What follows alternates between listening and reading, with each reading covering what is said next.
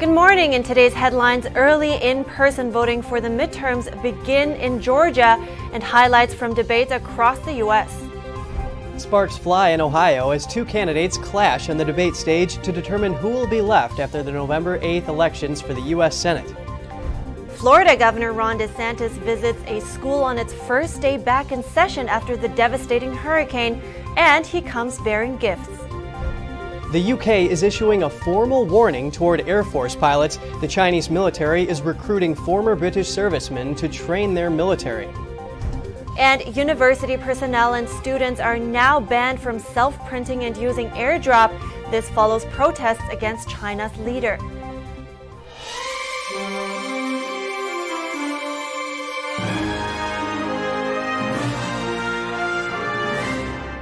Good morning. Welcome to NTD. I'm Kevin Hogan. Good morning, and I'm Evelyn Lee. It's Tuesday today, October 18th. So, Evelyn, the Chinese regime steals intellectual property from the West and even recruits scientists and researchers with big incentives to rise to power. And now it's recruiting Air Force pilots for training purposes. I'm curious to see if the UK will pass a law banning their pilots from training the Chinese Air Force. Well, yeah, you got a point, but we'll break that news soon. But first, and to your point, we will cover something that will surely affect the U.S. response to China. And that's the midterm elections that are just around the corner. And we are starting with some updates out of Georgia. Early in-person voting started there on Monday. Over 100,000 Georgians have cast their ballots already. And voters are also sending in ballots by mail. More than 1,000 were received by Friday. Over 200,000 people have requested mail ballots already. The deadline for requesting one is October 28th. Here's what voters at the polls had to say yesterday. I'd be crazy not to get out of my bed early in the morning to get up here and vote. Whoever we vote for gonna be up there changing a lot of stuff, hopefully, and putting Georgia on the map. We always talk about it being a fair and free election here in Georgia, so I'm hoping that that's exactly how it goes for everybody. You value where you live, you vote. If you value your children, you vote.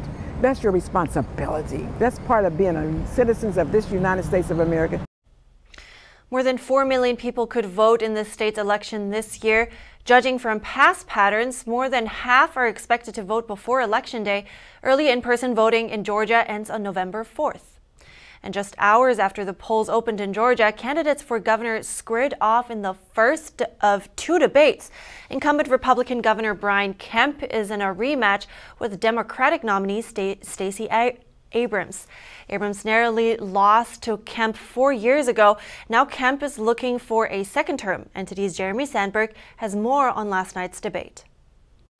The gubernatorial candidates battled over issues like crime, voting, education, and abortion. Incumbent Brian Kemp clarified his stance on abortion and declared he would not take any further steps to restrict the procedure if reelected.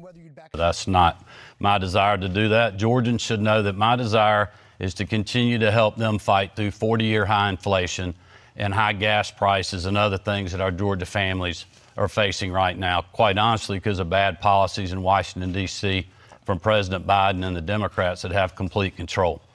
Abortion is illegal in Georgia after 6 weeks of pregnancy. Exceptions are allowed for cases of rape, incest, or health risks to the mother. Challenger Stacey Abrams accused Kemp of being weak on gun laws, allowing dangerous people access to firearms, and flooding the streets with guns.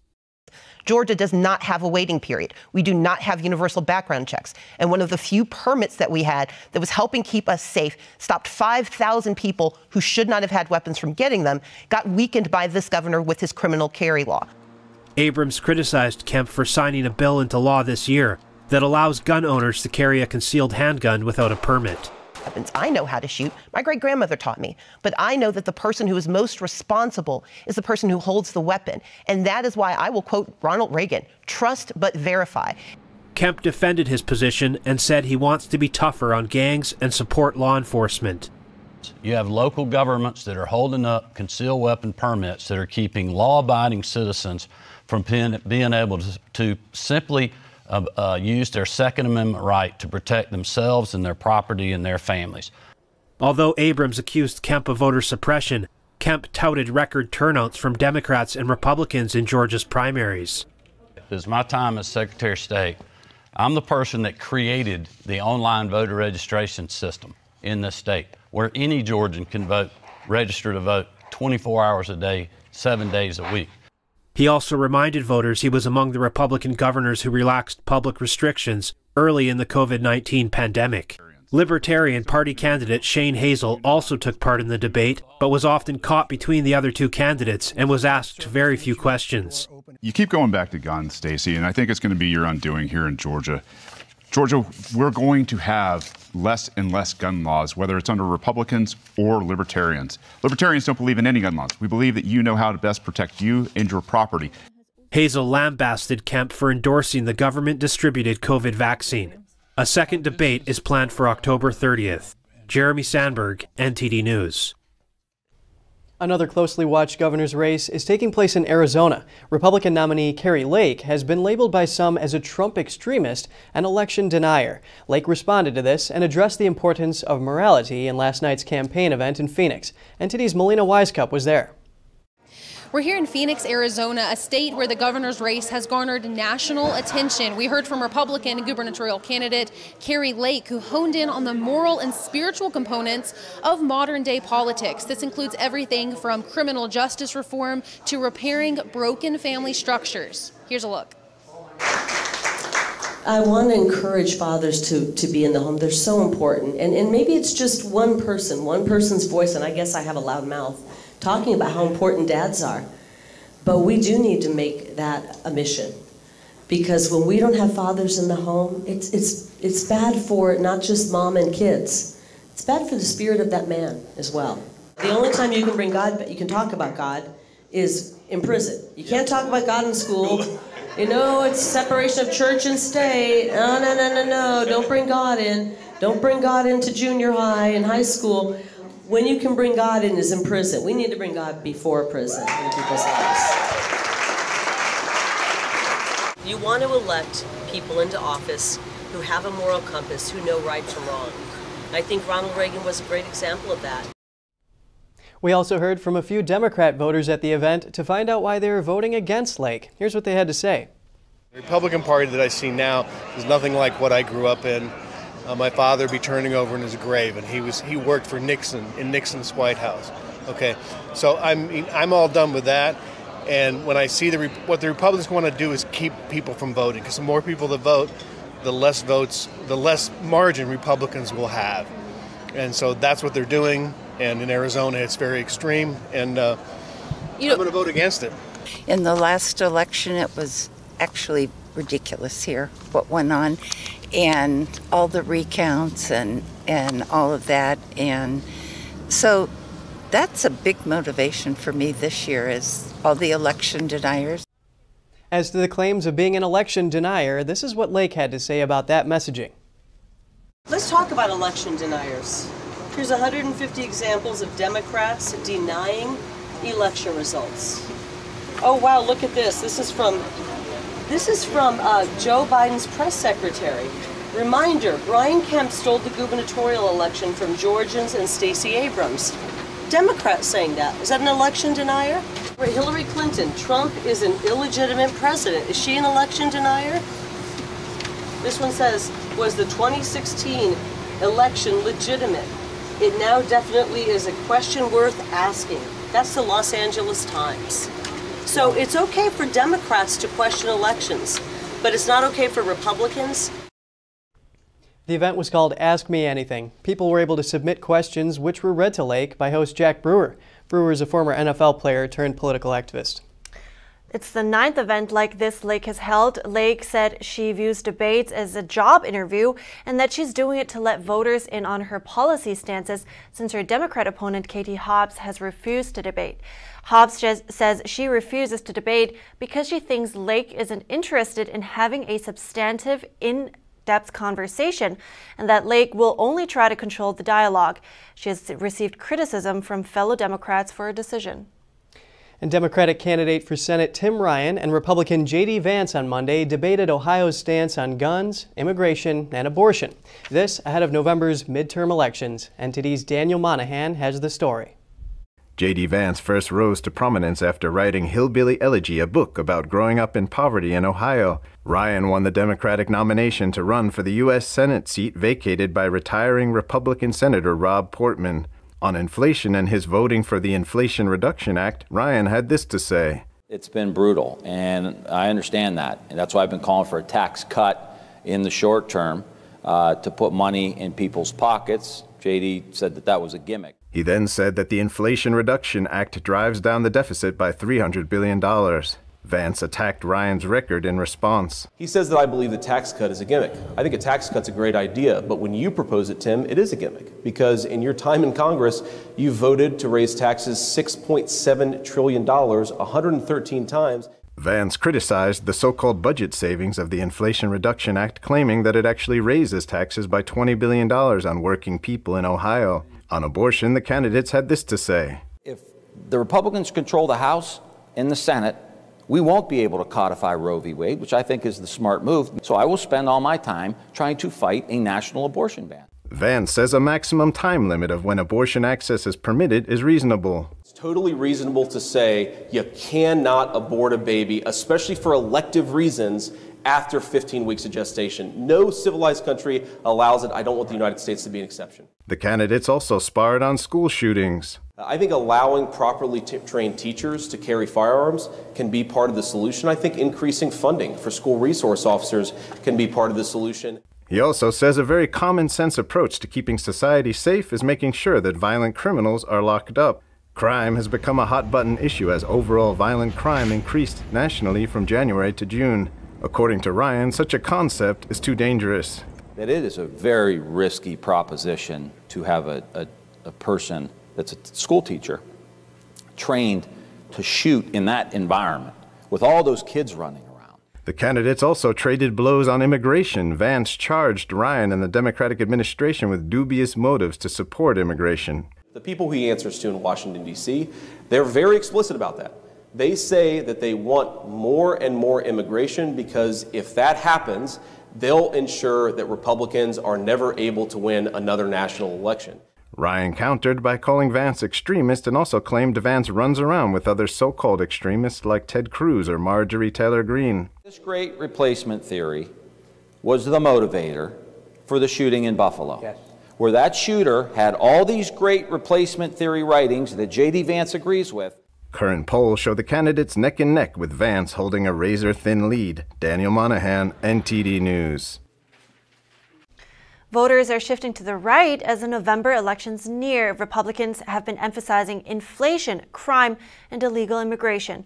Meanwhile, Democrats mostly focused on January 6th, women's rights, and the environment. Mark Penn, co-director of the Harvard Capps-Harris poll, says Republicans are inching back towards a wave election after a summer when abortion seemed to turn the tides. A recent Times Siena poll shows Republican congressional nominees leading with 49% support to 45% for Democrats among likely voters. An October Harvard Capps-Harris poll says 55% of Americans blame Biden for inflation, including 42% of Democrats, and 84% of voters think the U.S. is in a recession now or will be by next year. 65% want increased American oil and gas production, according to the poll. Florida's Governor Ron DeSantis visited Toledo Blade Elementary School yesterday. It was the school's first day back in session after Hurricane Ian. DeSantis announced more than $200 million in awards through the School Recognition Program. So today we're able to announce that we are awarding $200 million in school recognition awards for schools that showed student growth and teaching excellence in the 2021-2022 school year. Awards will go to 1,400 schools across the state. To be eligible, schools must receive a school grade of A or improve at least one letter grade from the prior year. Governor DeSantis says the awards can be used to give hardworking teachers bonuses. He adds that they are particularly important in Southwest Florida, where they will go a long way toward helping teachers in that area get back on their feet. They can also be used for educational equipment or materials to assist in maintaining and improving student performance. The latest polls show Ron DeSantis with a 7-point lead over challenger Charlie Crist in the Florida governor's race. And coming up, UK Prime Minister Liz Truss has come under scrutiny from fellow members of Parliament. The Prime Minister will face Parliament for question time later this week. And Chinese university personnel and students are now banned from self-printing and from using Airdrop. Find out why after the break.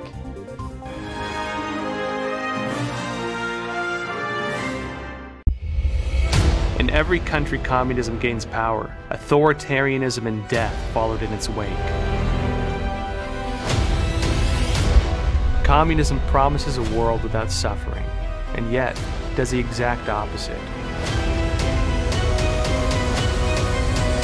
The party dictates what is right and wrong. As an investigative journalist, I want to understand why.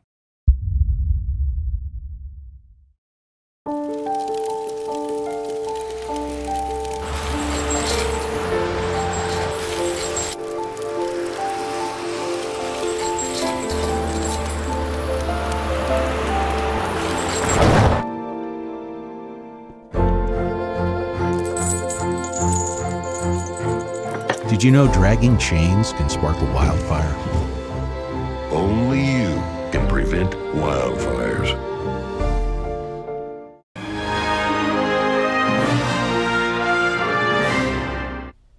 The UK is issuing a threat alert in response to Chinese recruitment of ex-Royal Air Force pilots. The Chinese military has recruited around 30 British jet pilots to train their Air Force. China is luring pilots with large payouts of over $250,000 per year. The UK government said there has been no evidence of a security breach, but officials say these schemes are a risk to the UK and Western countries. The BBC reports that the intelligence alert is designed to warn former military pilots from taking these positions, although it is not against current UK law.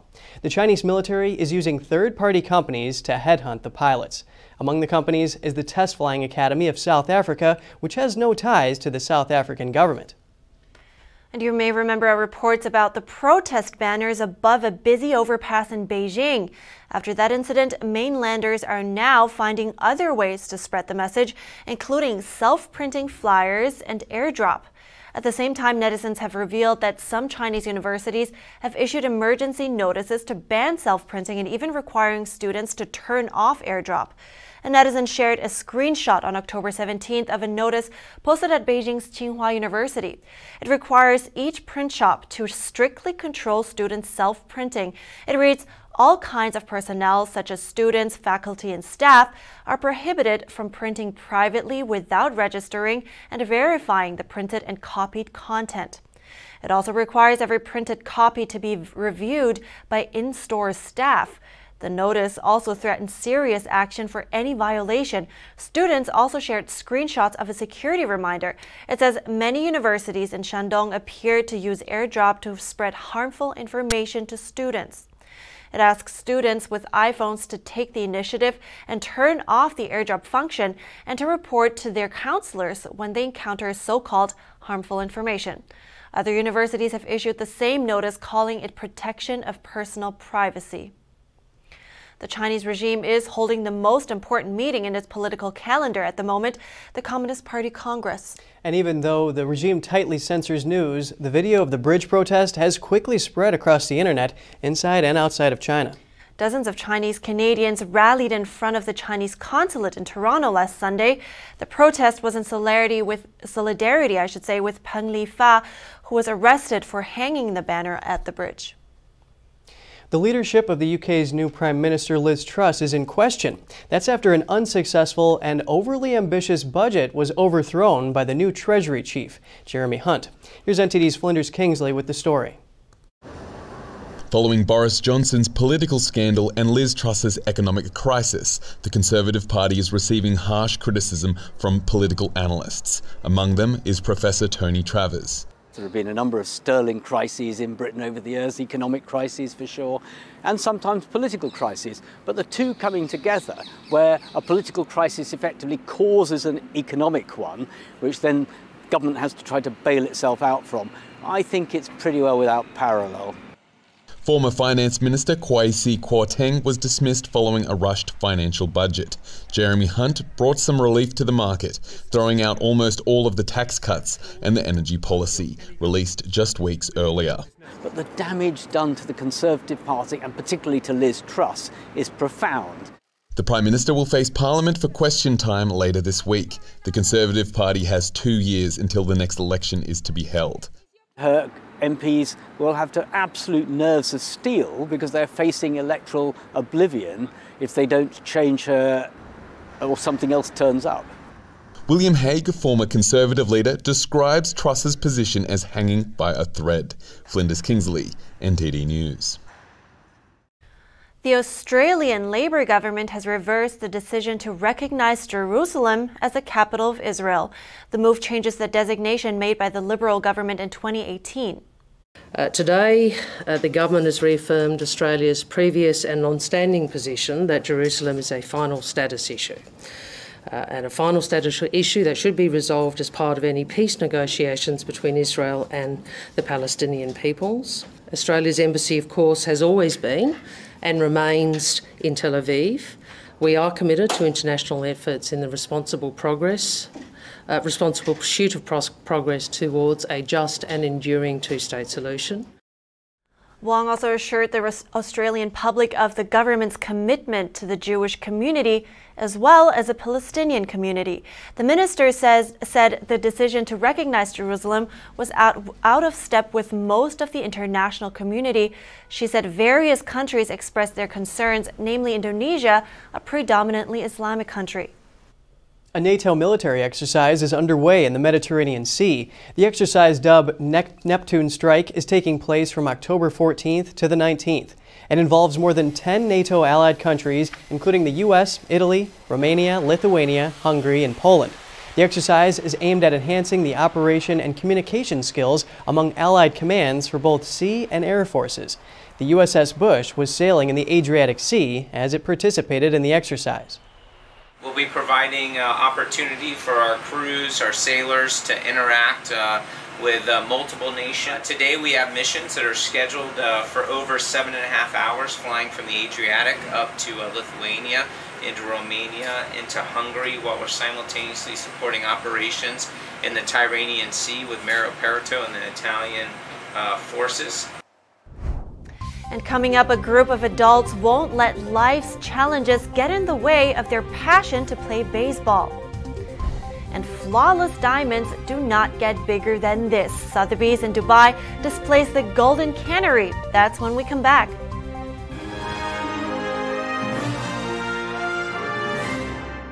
The glory of piano masterpieces from the Baroque, classical, and Romantic periods. New Tang Dynasty Television invites you to join the 2022 NTD International Piano Competition. Together, we preserve and revitalize the art of authentic classical piano music.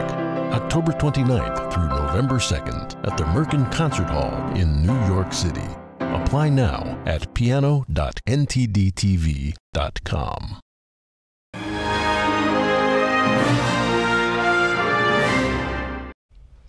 Welcome back. With the Major League playoffs underway, baseball fever is ramping up.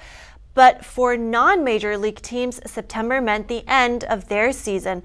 For one special team on Long Island, New York, it's particularly hard to say goodbye to another year. From Little League all the way to the major leagues, baseball is a passion that's hooked fans for decades. On a sunny Saturday morning, the Long Island Bombers are gearing up for a competitive game of America's pastime. 1, 2, 3. This is a special team of volunteers who range in age from their 20s all the way up to their 60s. It's, beyond a team and friends, it's a family. James Hughes has been on this team since the 90s.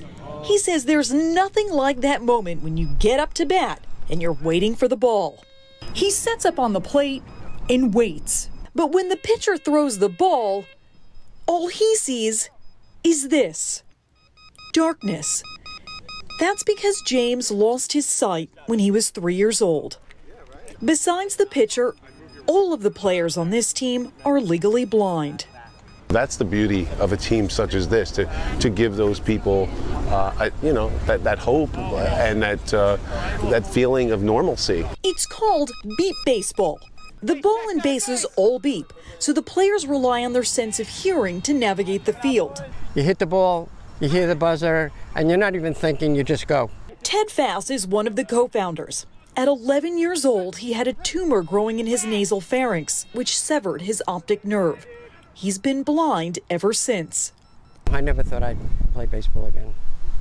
And that was a big thing because my life was sports.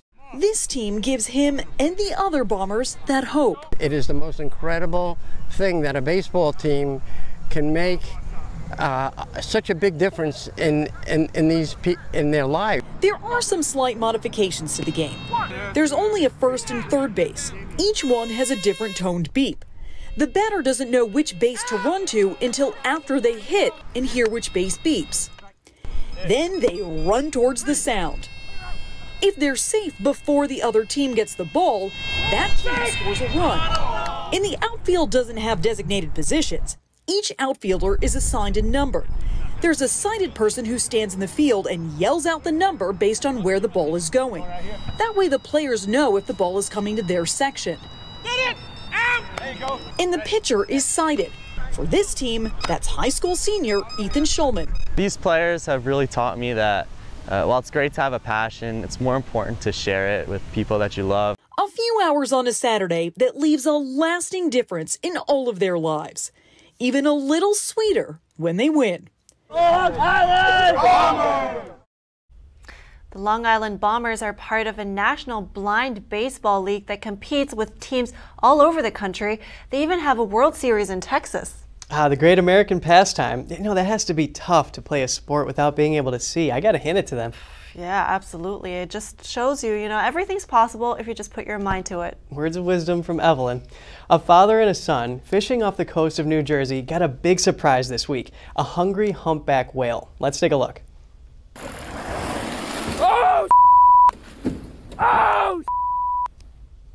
Zach Pillar and his dad were fishing for bass and tuna when suddenly the massive whale breached the surface and crashed back into the water right next to them.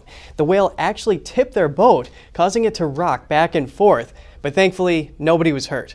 Juvenile humpback whales have been spotted more frequently along the Jersey shore in recent years. That's scary, but really majestic, those beings. Have you ever seen one in real life? Oh yeah, I have actually, off the coast of Maine. Beautiful sight. Its tail just went right out of the water. Oh wow, yeah, I have never. I can only imagine. But you know what else is beautiful to look at? What? A $15 million diamond that is being displayed at Sotheby's in Dubai. The diamond has been named the Golden Canary because of its rich golden color. The Golden Canary is one of the biggest cut diamonds in the world, and it's about to embark on a world tour. Starting in Dubai, the jewel will travel to Hong Kong, Taipei, and Geneva before being auctioned in New York on December 7th. The stone was discovered in the 1980s. It weighed 890 carats in its rough state. The stone has been cut into a pear shape to show the depth and richness of its color. So today at Sotheby's Dubai, we are unveiling the Golden Canary, which is one of the world's largest cut diamonds, weighing a huge 303 carats. It is also the world's largest flawless diamond ever graded by the Gemological Institute of America. Earlier this year, we had the 111 carat Earth Star diamond, which is also a brownish color. And this actually sold to a private collector from the region. Wow, I've never seen a stone like that. It's so shiny. Yeah, and you know what's interesting about this? The stone was actually found by a young girl in the Democratic Republic of Congo while she was playing in the rubble. She picked up the strange-looking stone, and it was later sold to a local diamond dealer. Wow, thanks for giving us that tidbit. Yeah, I thought it was really interesting, but on that note, we have to end the show today. This is it. We'd love to hear from you, though. Before you go, share your thoughts and your story at goodmorning@ntd.com. So shoot us an email if you'd like. Thanks for watching. I'm Evelyn Lee. And I'm Kevin Hogan.